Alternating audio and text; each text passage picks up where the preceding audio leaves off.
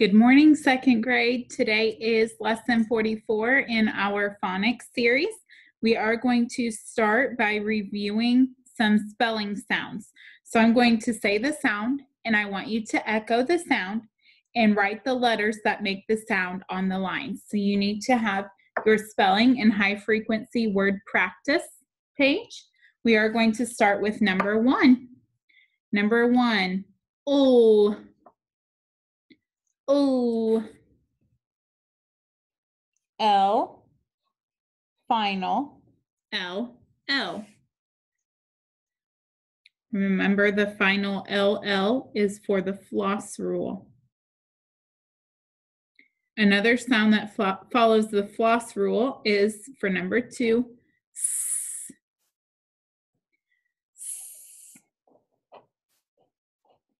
S. S, final, S, S.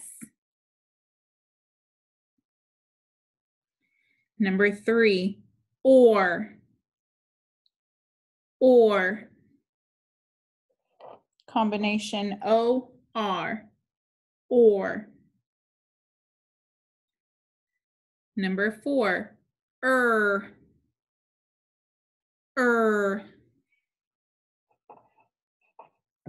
Combination E-R,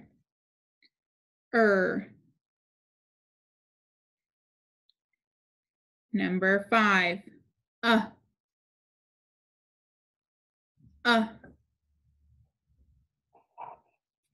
Short U says Number six, th.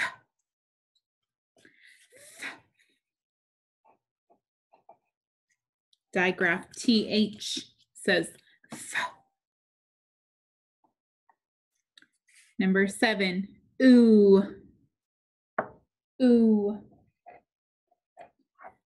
Digraph OO says ooh. Number eight, E,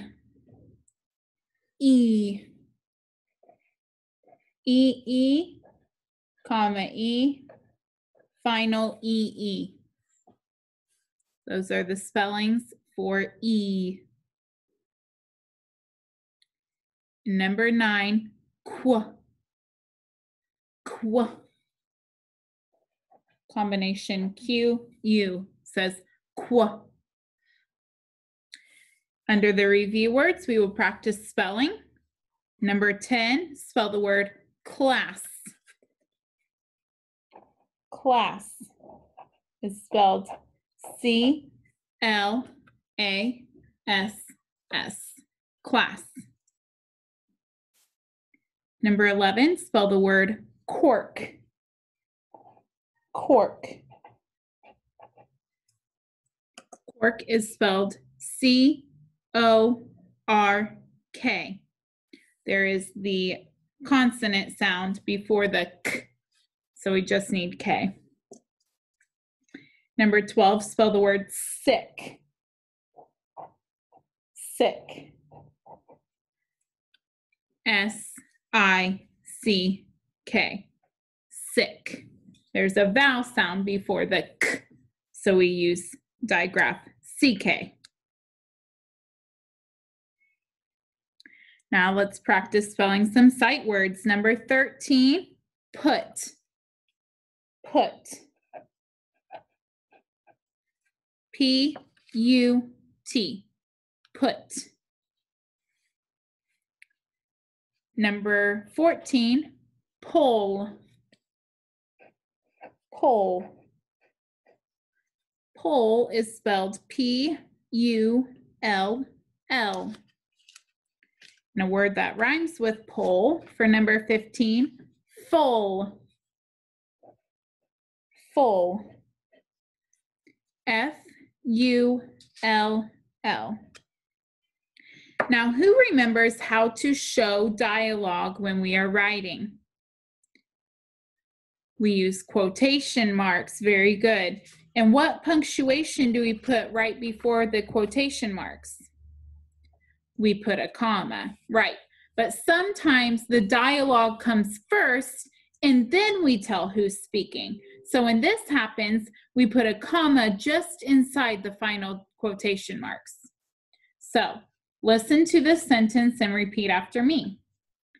"Tell me where the bundle of wood is," said Tad's sister.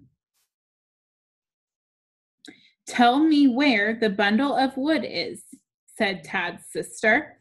So the dialogue comes first. So we are going to start with the quotation marks.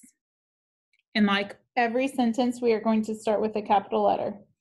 Tell me where the bundle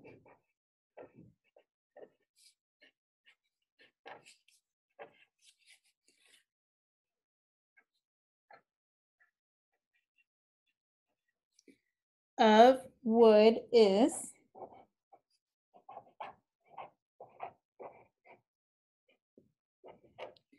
And that is what she said. So we will put a comma and then quotation marks.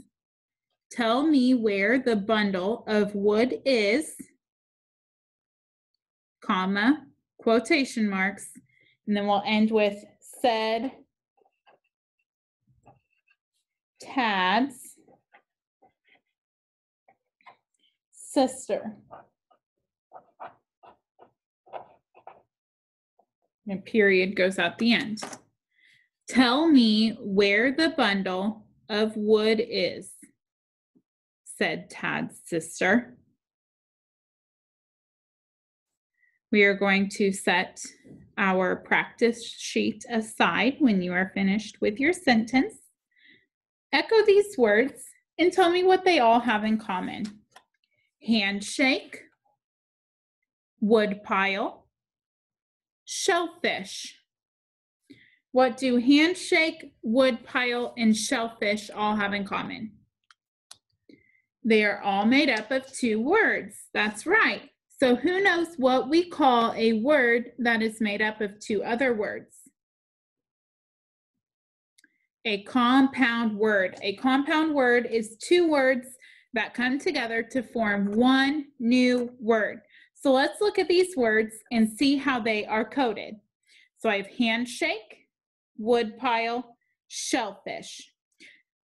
Let's look at handshake first. Where can I divide the two words? Right, between the D and S. You want to divide compound words between the two words that make the word.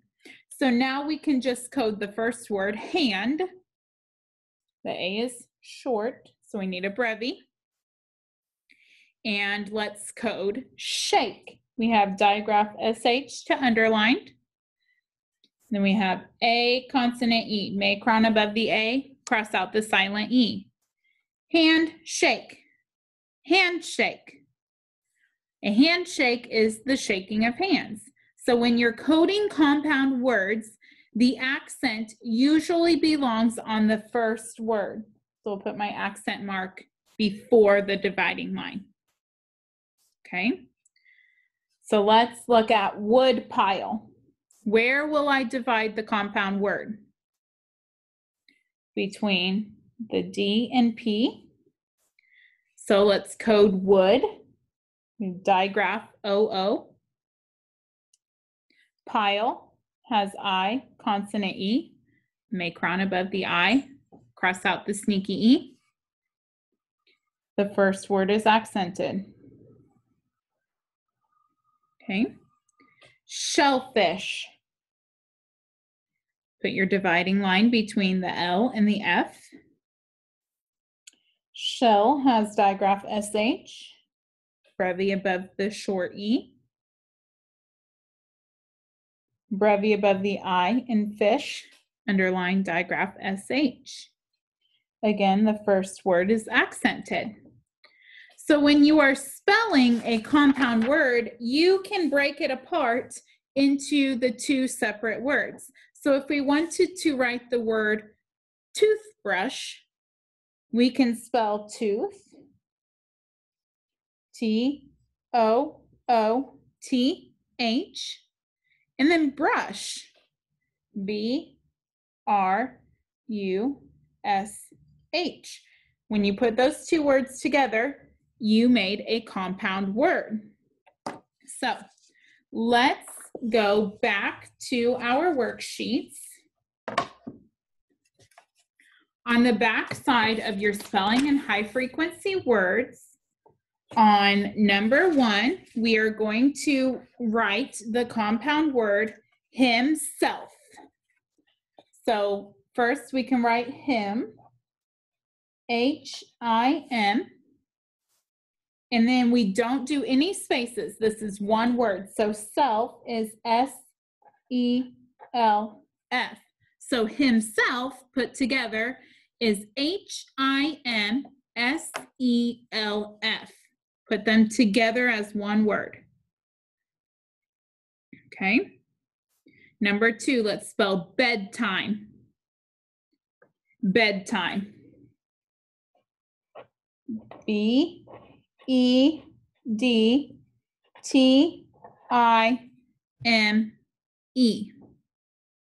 Bedtime. And number 3, let's spell campfire. So spell the word camp and then the word fire. Campfire is spelled C-A-M-P-F-I-R-E.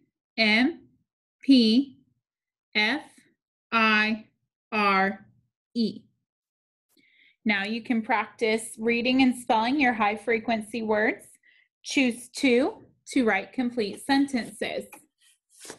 Let's move on to our worksheet. Worksheet number 44. First, we are going to use the words in the box to make compound words. So which word can we put at the end of cook to make a compound word? The words we have to choose from are back, tub, book, mark, card, stick. Cookbook. So let's use the word book. B-O-O-K. Cookbook. Number 2, horse. Horseback. Horseback. Number 3, let's choose a word from the box to make a compound word. We start with bath. Bathtub. That is one of our pictures. Bathtub. Number 4, what word can we put at the end of lip to make a compound word? Stick makes lipstick. That is another picture. Number 5, what can we put with book to make a compound word? Bookmark. Bookmark. That is showing our last picture. And so we're left with card. Does postcard sound like a compound word? Postcard? Yes, very good. All right, let's read the paragraph at the bottom and answer some questions. Corn on the cob comes from a grass plant. It is picked from a big green plant. The plant stem is hard like bamboo. The kernel is the seed that is planted to make more corn. There is dent corn, flint corn, sweet corn, popcorn, and wax corn. Most kids like popcorn best. Number 7, what kind of plant does corn grow from? Grass plant.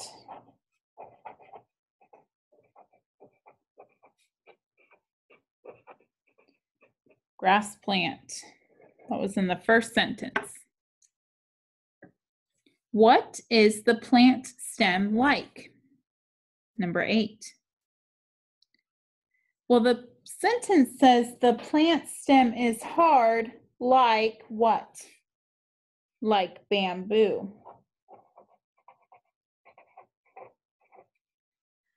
Bamboo. Number 9, what part of the corn is the seed?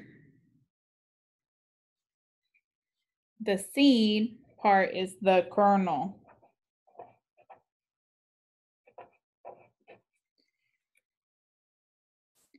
And number 10, what kind of corn do most kids like best? Most kids like popcorn best. Popcorn for number 10. On the back of this worksheet is your homework. You are going to practice making more compound words, and then you have another paragraph to read with 2 questions to answer. Great job today.